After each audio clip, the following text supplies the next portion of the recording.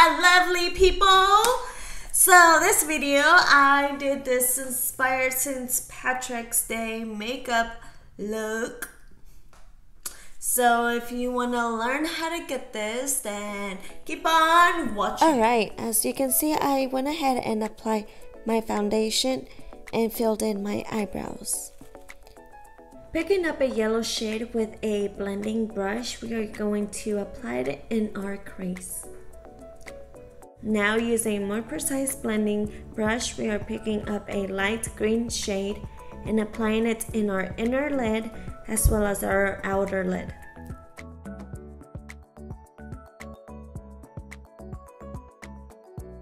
Alright, now picking up the same brush, I am just using a darker green and doing the same thing. I am now grabbing this goldish shimmery shade and I'm just going to use my finger and apply it in the center of my lid.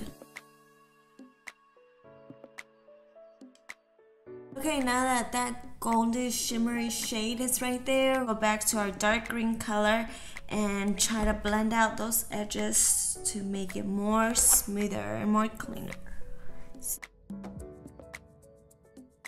Now grabbing a smaller brush, we are picking up that same green shade and applying it underneath our waterline.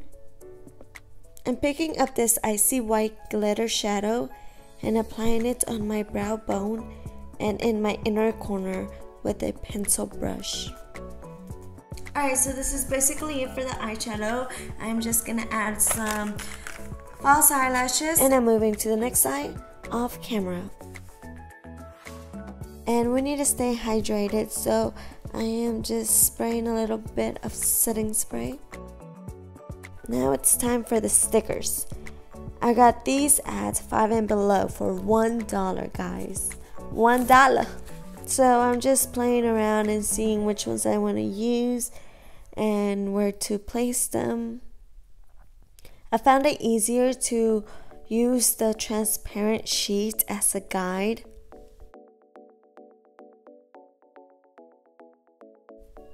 Now with the lips. I have been obsessing over this Maybelline Liquid Matte Lipstick. It is so beautiful. I'm adding a little color to my cheeks. Using the same icy white shade, I am highlighting a little bit just to add a pop of shine. And this is the complete look. Thank you guys for watching. If you like this video, please like, comment, and subscribe. And remember, be natural, be beautiful, be you.